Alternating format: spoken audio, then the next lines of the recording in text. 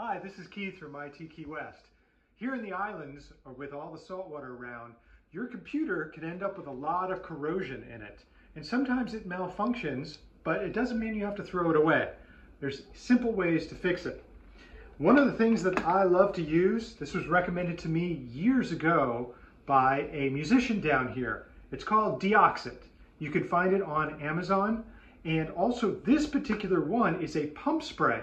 So it's not a compressed aerosol, which means it's a little bit better for the environment.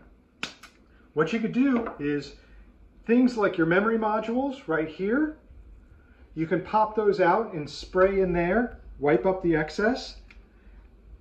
Both of these memory modules pop out like that. You can spray in there and then make sure you fully reseat it, push it back in. Also, a common place that we get corrosion is in the USB connections or the HDMI connection. Spraying a little bit of the Deoxit in there will help a lot. It has saved me a lot of time.